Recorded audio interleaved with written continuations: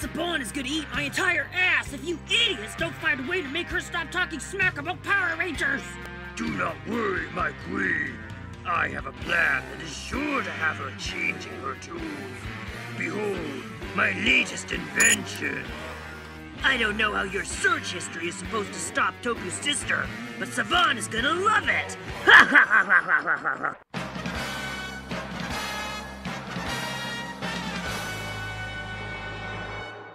Well, golly gee, Bumblebee, I sure do like eating fiber in the morning and paying my taxes.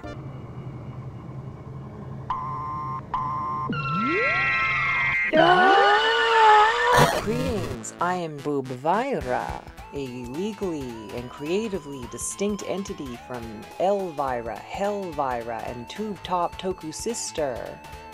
I want to talk about spooky stuff. It's like basically October now. I'm allowed.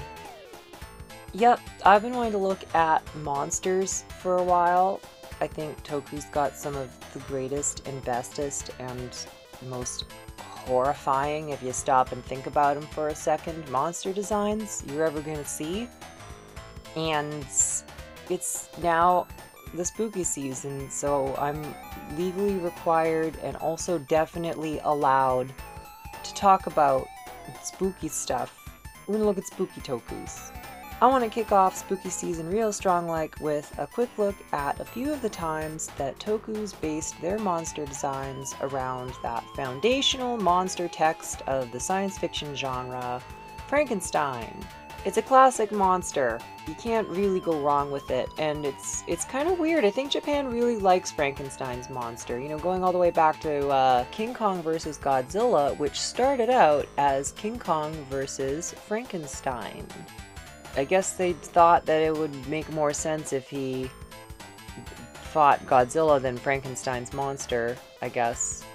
And then you have Frankenstein Conquers the World, where I think he's the good guy? Looks like he started a forest fire. Not getting that one fully. So you see, my queen, she will be so busy talking about monster designs, she won't have any time to talk smack about Power Rangers. Well, I don't see any way this could possibly backfire! In all of Toku history, there is no more feared name than that of the cruel and heartless butcher, concerned only with short-term profit and having absolutely no regard for the artistic integrity of that which he chopped up into crappy little pieces and repackaged into garbage that he just... I'm talking about Haim Saban. I'm going to talk about Beetleborgs. Yeah, for some reason, Haim Saban thought it would be a good idea to take two or more of the greatest Metal Heroes series ever and cut them up and make them into big bad Beetleborgs. If that wasn't the scariest thing on earth, I don't know what is. Look at what they took.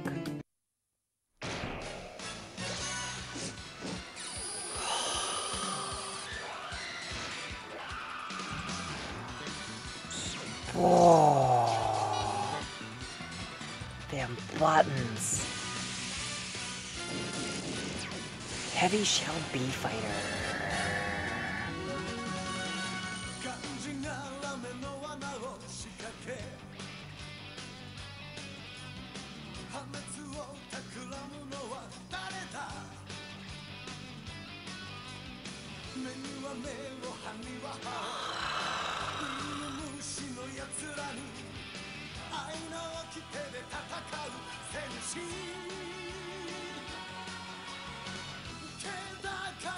Did you see their glorious figures?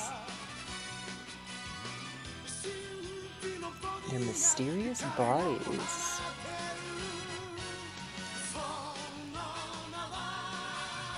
Bee fighter.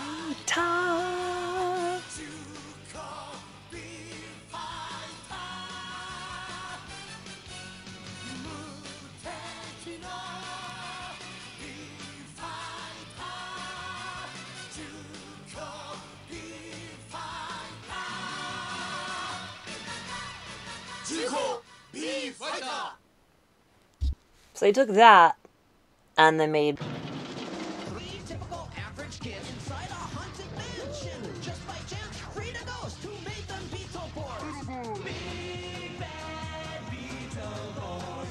Big bad Beetleborgs. Hey, look now, they're superheroes armed with superpowers. Cool. Taken from a comic strip and now they're Beetleborgs. Beetleborgs. Big bad Beetleborgs. Big bad Beetleborgs. Hugh Heim Saban. I don't know why old Jaime thought that kids really like Universal monster movies and that having their base be full of goofy, one-dimensional, old-timey classic monsters, or that having their base be like an abandoned house full of drifters that they have to clear out of every time they want to film at. I don't know why he thought any of this was a good idea, but luckily, out of the whole deal, we got Frankenbeans. Who made them Beetleborgs? Oh, what a cut-up. Oh, Frankie. What a goofus maloofus that boy is. Okay, I want the big guy. Yeah, take that, you damn Frankenbeans. Out of all the monsters in Big Bad Beetleborgs, I think Frankie seems to get the most love. I think people just like the name Frankenbeans. You know, it's like Frank and beans. I've never had that. Is that like some kind of awful hot dog thing? Why are they hurting them? I thought the monsters were their friends. His creator apparently shows up sometimes and like, I don't know, gave him a smart brain or something. I think I do like it when he shows up and says, Beetleborgs. I mean, who else is gonna say that? I don't know if he's as annoying as some of the stuff in Beetleborgs. Like, honestly, the monsters are probably the least annoying part of Beetleborgs. Just like in the comic book. No, it's better. Way better. Okay, I take it back. I think actually the monsters are Didn't know you were an messing with the annoying part of Beetleborgs, it. did ya? I think Flabber is just the best Zordon. I don't know why they thought that kids in the 90s would be interested in Liberace Elvis Ghost, but sure, I like Flabber. I'd hang out with Flabber. I'd happily be one of Flabber's ladies in the pipe organ who sing about Flabber. Yeah, Frankenbeans. That's what I'm actually talking about, and not just using this as an excuse to talk about the monsters in Big Bad Beetleborgs. I don't understand why he's in that haunted house, or why there's a mummy in that haunted house, or a vampire. I mean, the werewolf and the vampire are like roommates, apparently, from like the old country. Honestly, that whole vampire just seems like What We Do in the Shadows. Like, I know this series came before What We Do in the Shadows, but like, he's a vampire, and he has like a boss from the old vampire country, and if he doesn't kill enough people and turn them into vampires, then the boss will come and like fire him from being a vampire. I don't know, that seems an awful lot like What We Do in the Shadows. And on top of that, he also has an ex-wife he's like really afraid of, which is also in What We Do in the Shadows. So, but the thing is, this show came like 15 years before What We Do in the Shadows. So, did What We Do in the Shadows rip off Beetleborgs? His underwear is out. Nice tan. They're children. Right. Frankenbeans. He's a solid Frankenstein's monster. 4 out of 10. Now take 2 aspirins and call me in the morning. Don't hurt him, kid. I still don't understand why they're beating up their They'll friends. leave us alone, we'll leave them alone. It's a deal! Retreat!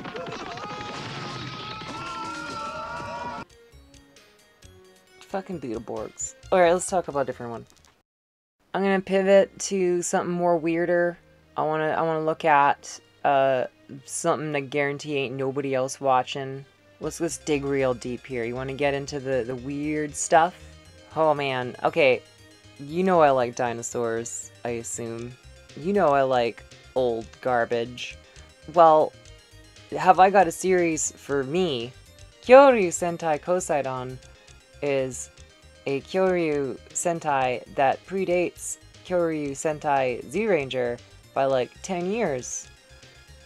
It's about goofy astronauts that travel back in time, and sometimes there's dinosaurs. They sure do say there's a lot of that there's dinosaurs in it, but there aren't a whole lot a lot of the time, and it's bad, but also great.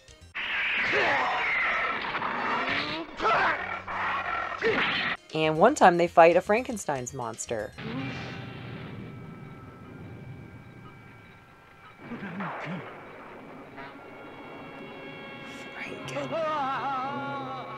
Dr. Frankenstein Dracula wants to get revenge on the 21st Century Science Academy for not believing in his Frankenstein's monster research. So he makes a dinosaur Frankenstein's monster. It's upsetting. There's actually like a couple Frankenstein's monsters in this one. I'm not really clear because it opens with a Frankenstein's monster and then there's a differenter Frankenstein's monster. Look out, there's a Frankenstein! I mean, that's pretty horrifying to be honest. He's got the goofy boo-boo-boos on him, but the way he's just like choking that dude and he comes up behind him is definitely like kind of chilling to be honest. He sure is pleased about choking that guy. Like, it's this weird combination of goofy and scarifying. Koseidon seems to have that going on, where it's like lots of goofy jank, but then upsetting violence and spookitude. Oh no, he's being abandoned!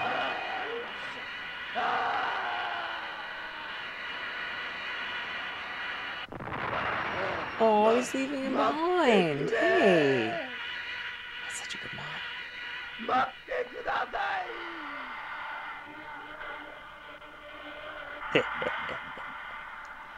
Hey!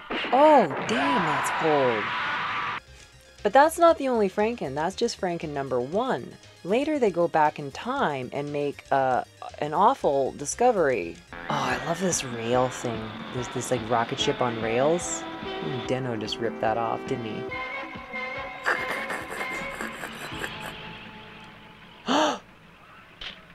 What's happening to all the dinosaurs?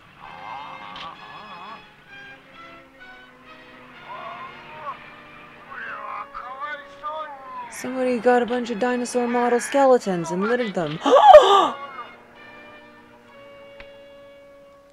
No! Oh, someone's hunting them for Chinese medicine. So you see that and you think, oh, cool. He's gonna make a Frankenstein's dinosaur. Isn't that an amazing idea? You can take all these dino parts and horrifically assemble them into a new super dinosaur. Frankenstein's dinosaur. That sounds like it could be pretty cool. I'm all on board for this. This episode of Koseidon might actually have some freaking dino action in it. But remember that first Franken that we saw at the beginning that was different from Franken number 1? Oh, he's got dino parts on him. Oh, see, that's gonna be all the dinosaur that it is, eh? Oh. Whoa! Just, okay. Welcome to the world. Here's a bazooka shot. So, that's the Franken number 2? I mean, it's also kind of number 1 because we saw it at the beginning of the episode, but the other one's number 1. So, but he just calls it Franken. Because we just forget about the other Franken. It's like they made the other Franken, and then they're like, no, that's not good enough. We need to make it better. So they had to make this one. You're hoping for a Frankenstein's dinosaur, and he's kind of a Frankenstein's dinosaur. He's got horns and spikes and stuff. But it's just not really the same. He's still like a goofy guy in a Frankenstein costume. And they just end up absolutely brutalizing this poor guy. Poor Franken. They bust out, like, full pro wrestling on the guy.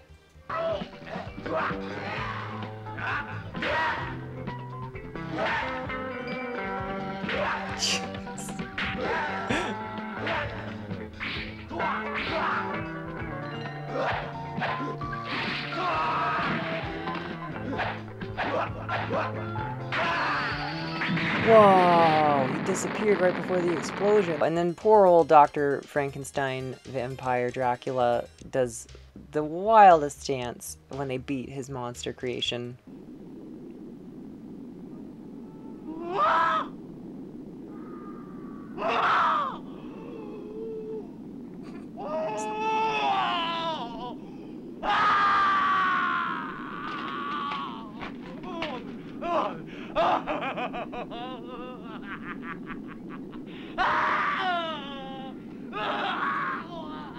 Oh, so Franken 1 and 2 and Koseidon. Honestly, I'm disappointed that it's not like a full Frankenstein's dinosaur, but he's a sufficiently good threat, that Franken number 2. And Franken number 1, he's kind of basic, but still kind of scary. I think it kind of lives up to this ferocious, terrifying, overwhelming Superman kind of feel I think Frankenstein's monster was supposed to give us. You know, it's a tragic tale of lost, humanity or whatever. But he's also, kind of scary and he kills people. And that's what I like about this one. I'm gonna give Franken number 1, he's got the goofy doodlies and he chokes a dude. He's getting 7 out of 10? What are the units I'm using? And Franken number 2 is getting... See, he's got the missed potential, but he's also kind of goofy and scaly and has spikes. He is getting also a different 7 out of 10. It's kind of cool, but also he ticked me off because I wanted Frankenstein's dinosaur. And I didn't get what I want, and so now you're getting punished. You're bad, Frankenstein. Last up in our Frankenstein sampler, I want to look at that time the Power Rangers got absolutely bodied by Frankenstein's monster. He's fighting them both at the same time.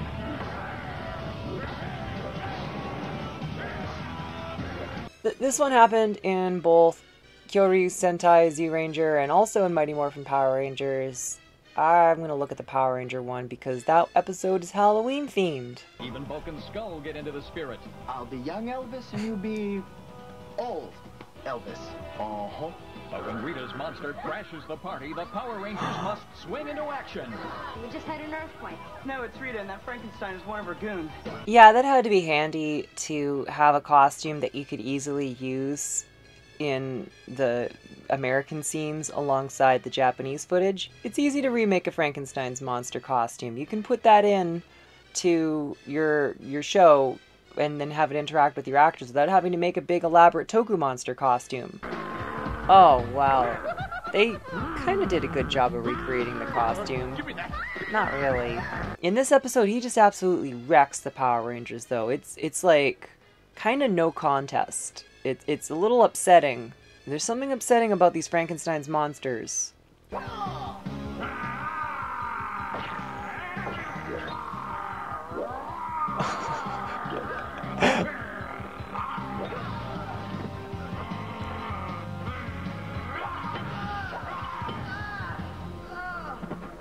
So first he beats the crap out of Billy, and then he proceeds to beat the crap out of the whole team. I love his goofy, stiff movements.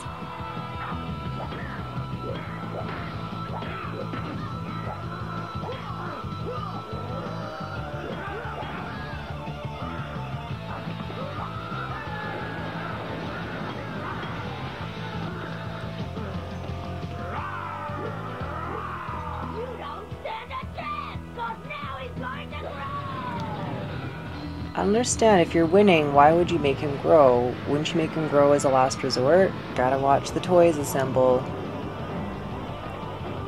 I always wish they'd just keep that Rex head. Oh, now he's got like a big ball. I guess that grew with him. Go, my monster! Oh, right in the nuts.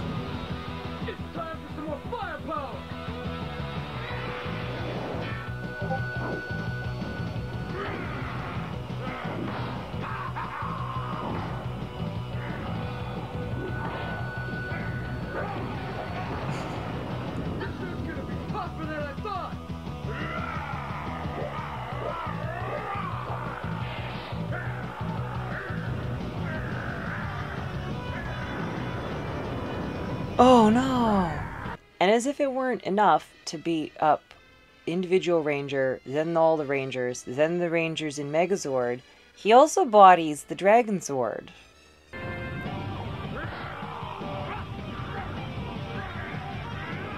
Whoa.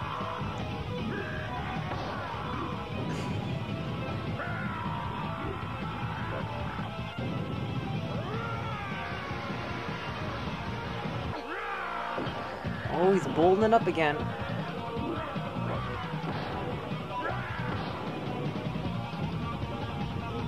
Didn't he already have the bolts out? What was the big ball and chain he had before? Damn! Busting the kung fu out!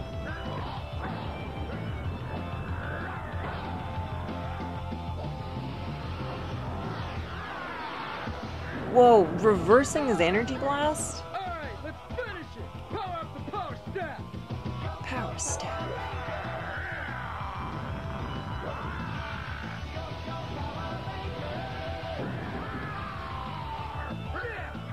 There's something so brutal about... Whoa! There's something so brutal about putting a slow hole in someone. Oh boy, hot damn in a frying pan. That's what I call a Frankenstein man. He just wrecks those Rangers. He's doing the martial arts, busting them out. He's got the nunchucks and also a ball and chain. They had to go all the way to full Dragon Megazord and sell all their toys in one episode to beat that Frankenstein. I'm gonna have to put the Zoo Ranger / Power Rangers Frankenstein way up there. He's getting a 9 out of 10. I mean, there's always room for improvement. We don't want to give someone too high of marks. But, you know, that was a good one. He's fighting, he's winning, he's genuinely threatening. He wasn't a disappointment because I was expecting Frankenstein's dinosaur. He was good. I liked that one. That's got to be the best of the Frankensteins that we've looked at. You know, I think Japan seems to have a fascination with this man-made monster. I mean, clearly, all throughout Toku, it's kind of a common theme, the mad scientist making a monster. It makes sense to me that they'd go back to the originator of that and pay homage to it. And also, Haim Saban. What an homage. That sure was a wacky fun time, looking at all kinds of spooky monsters.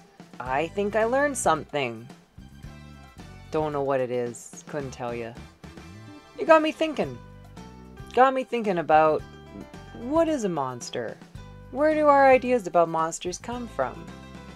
And why we shouldn't let Haim Saban anywhere near any of them. What do you think? What's your favorite Frankenstein's monster from Tokus? Are there any other amazing monster designs you want me to look at? Are there any other spooky Tokus you think I should look at? Type up a comment and let me know.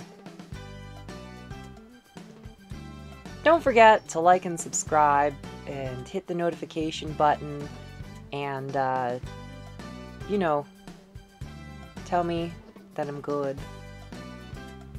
So until next time, thank you, Haim Saban. So, what do you think?